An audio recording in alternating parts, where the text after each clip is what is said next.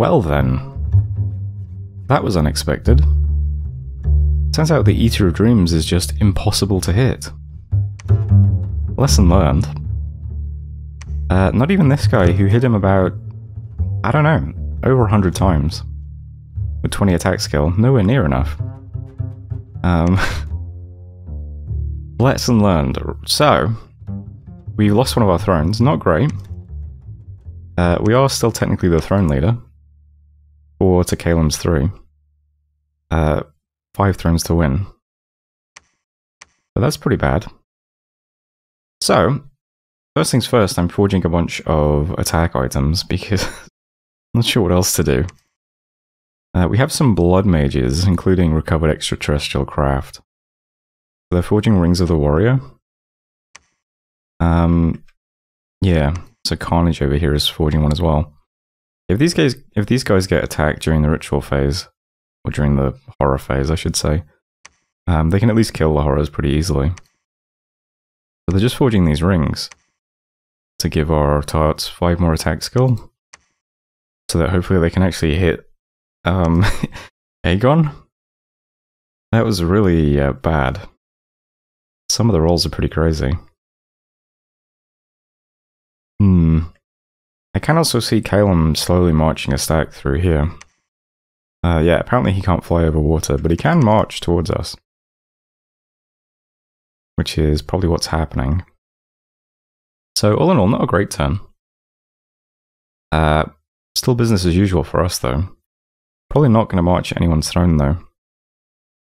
I need to make sure our thrones can actually kill horrors, so it's going to take a minute and make sure that we buff our big guy's attack skill as much as possible. And then we'll see if this keeps moving towards us. So that was turn 89, not great. Oh, well, I should also mention as well. Yeah, I'm forging a new Tree Lord staff, and this fairy queen we got is holding a Tree Lord staff in order to become the worm that walks. So we'll have our nature mage will be immortal in future if we want to keep bringing out tarts, which we probably should. Anyway, see you on turn 90. Hello, welcome back. Lots of people getting killed by horrors. More than usual. We do now have a worm mage who is immediately instigated by a horror, but you know, she's immortal now, so she'll come back at least.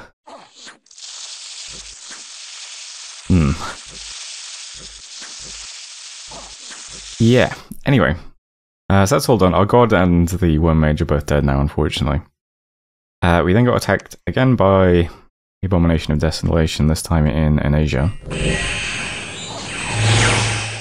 So, not as bad. This guy only has 19 defense skill, unlike Aegon's, whatever it was, 30 or something.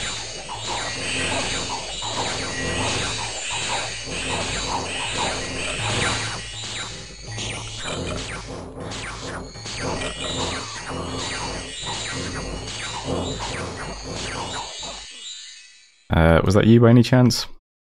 Oh, maybe it was this one. Yes, it was. Okay, the Tartarian Monster. Okay, good job. So, defended that throne at least. Feels like the horrors are focusing on us. I wish they'd just eat someone else's throne. Then we spied a battle between Caelim and Van, and we caught a scout in Debrithia, which is our throne. I assume we just attack this. So Caelim's still just marching stuff towards us. A lot of mages, unfortunately. You guys got a bunch of gems by any chance? Well, these guys don't.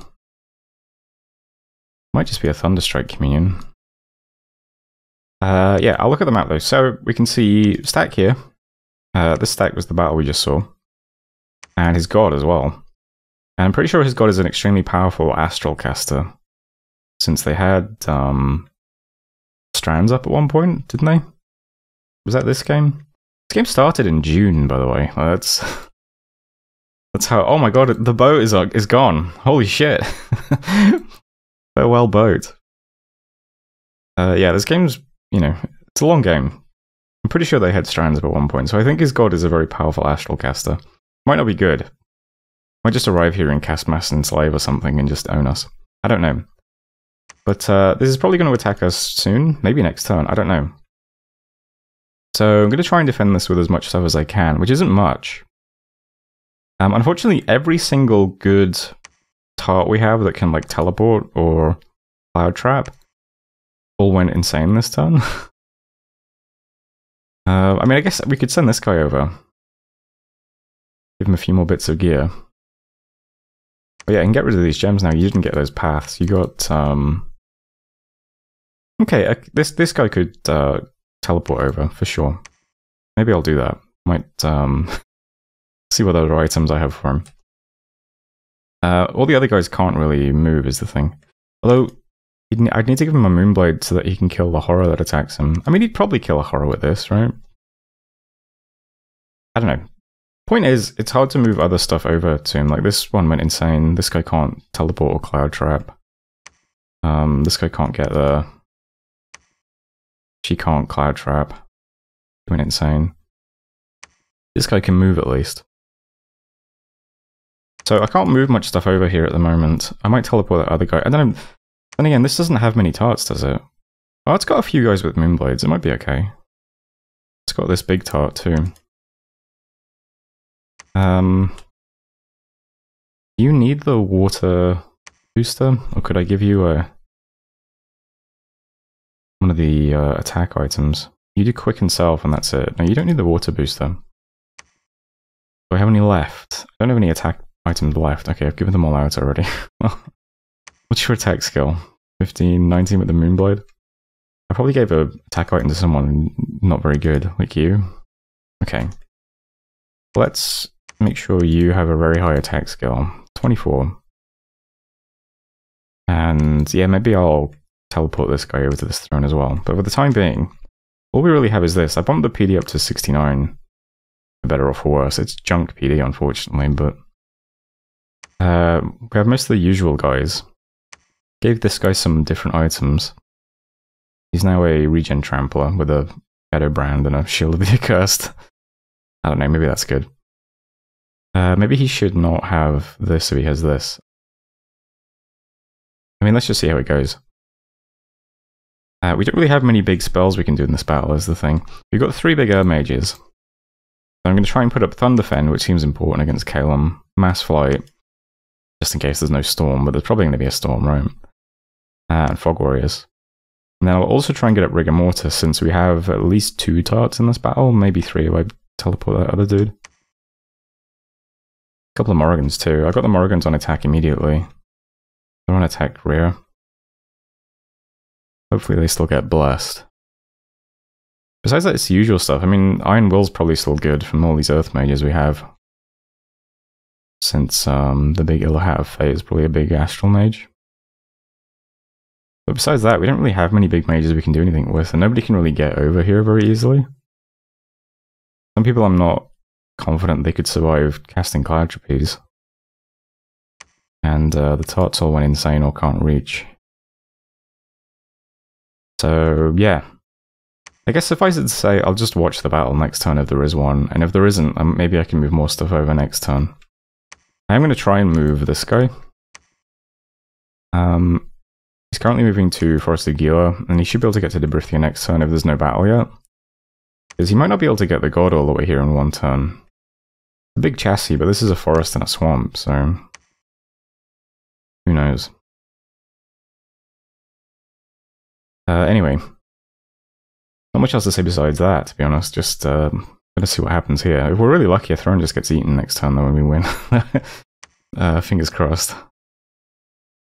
But yeah, that's it for the turn. Usual foraging from our mindless forgers. Okay. If I wanted to TP you over, what could you really do?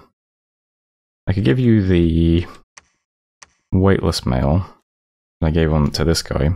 This guy's casting 2 spells and has no real weapon, so I was trying to keep him safe. But let's see, if we give you that, what do you look like now? Do I have any spare anti-magic amulets anywhere, I wonder? Let's see. That's probably the best for you. You can cast regen on yourself. You could cast magic resistance on yourself as well. I mean, he'd be pretty useful. Would be cool to have a... maybe I just take yours. And your script would be personal regen, resist magic, yeah.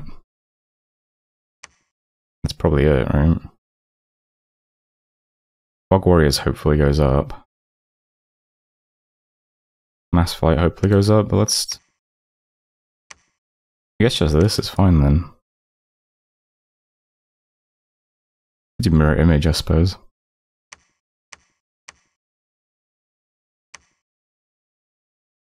And attack rear. Alright, teleport over there. And hopefully you don't get killed by horrors. I mean, surely he can kill a horror with this gear, right? Unless he just happens to get attacked by, like, the Hunter of Heroes or something. But he has no horror marks, so... I don't think he would. Alright, looks good to me. Maybe he should stay on attack largest, actually. Maybe that'll prioritize the Illahat if it's in the battle.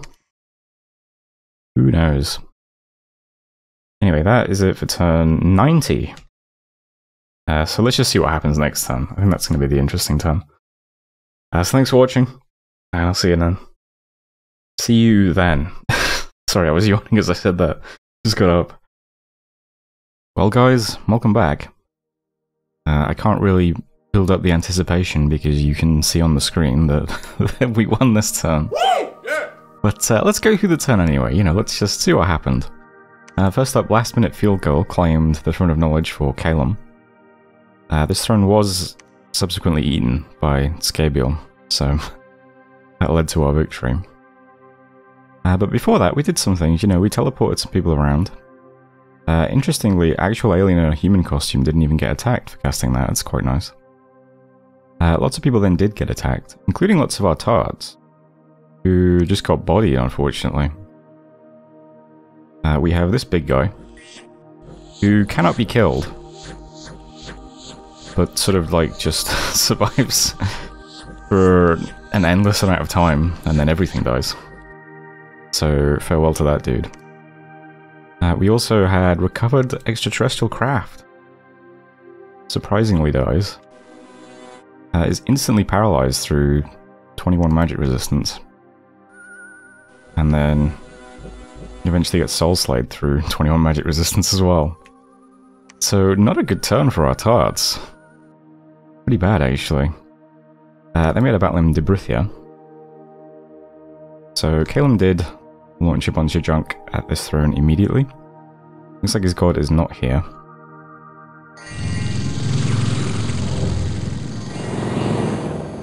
Our Morrigans get vaporized by pillars of fire. Not great.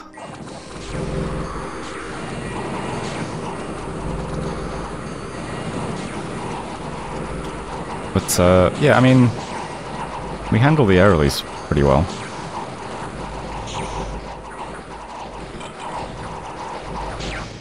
We put up rigor mortis, so his mages go to sleep eventually. And then we have a ton of PD that's all mass flighted and fog warriored, and a couple of big thugs as well.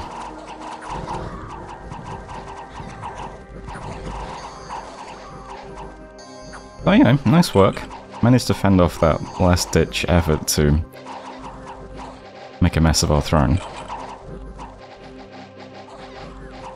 Why are you so tough? You got items? No, just... I don't know. A bunch of junk in the front, unfortunately. Well, there we go. So was Debrithia. Yeah. Nice try. Didn't really cost us much.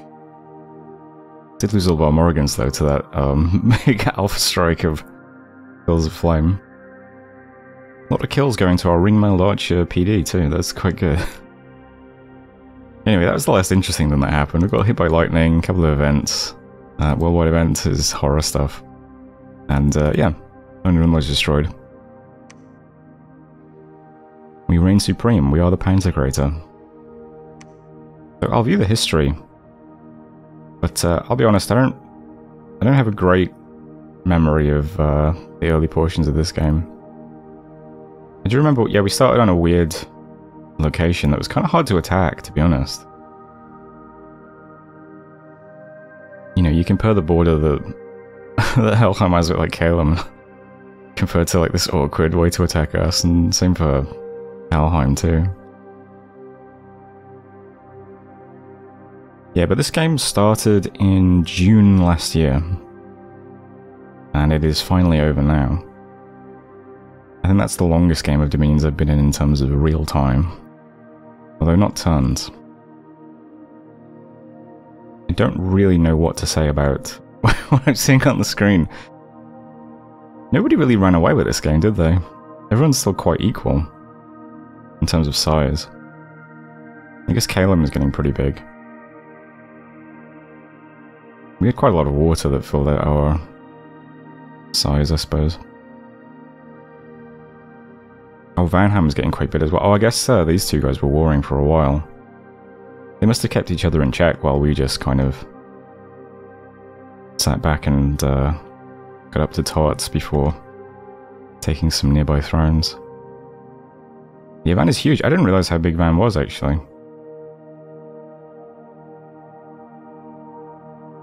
Well, there we go anyway. There's the history. You can see how things ended up. Yeah, I wouldn't have thought Van was as big as they are. I think they struggled quite a lot through the game, though, because they were in wars a lot. Because I think I remember them saying on the Discord that they basically expended most of their force by the end of the game. Anyway, there we go. End of the game. And my last game with Dominions 5. So, for those of you who stuck it out to the end, hope you enjoyed watching. From this point on, it's going to be nothing but Dominion 6. I'm currently in a game with Dominion 6 as my Pelheim. And I think it's on like turn 21 at the moment, so probably another week or two and you'll start seeing the videos. But there we go, that was Button. So I'd say I had fun, but you know, I don't really remember most of the game. I will say it was cool to get to play with Tarts finally, because I haven't really done that. We had quite a few Tartarians out. A lot of them were pretty cool as well. Not often you get to do that. As far as I understand it, I might be wrong, but I think in Dominion 6, Gift of Health no longer heals Tartarians. I could be wrong about that, but I think that's what I remember seeing someone said. So this might be the only time I ever get to play with Tarts, to be honest. What's the other way you heal them? You have to like forge the chalice or something? Actually, come to think of it, I think someone said that I was wrong about the chalice and the chalice doesn't heal Tarts. So then how do you heal Tartarians now? Maybe I was wrong about Gift of Health not working on them anymore. Maybe that was wrong. You know, either way. Maybe I'll find out one day. Yeah, but that was fun. That was Dominion 5. Hope you enjoyed watching it. If you have watched all the way to the end, hope you'll consider subscribing to the channel if you're not already. And if you'd like to support me in continuing to make these videos, I have a Patreon linked in the description below, where you can support me for as little as £1 a month. And there are no perks to the Patreon, it's just to support me. Although I guess you get your name in RimWorld games, and you can vote on games I play in streams. But yeah, sorry, I'm bad at YouTube stuff still, I don't even know how to say this stuff, but there we go. That's the end of the series, hope you enjoyed it, and I'll see you in Dominion 6.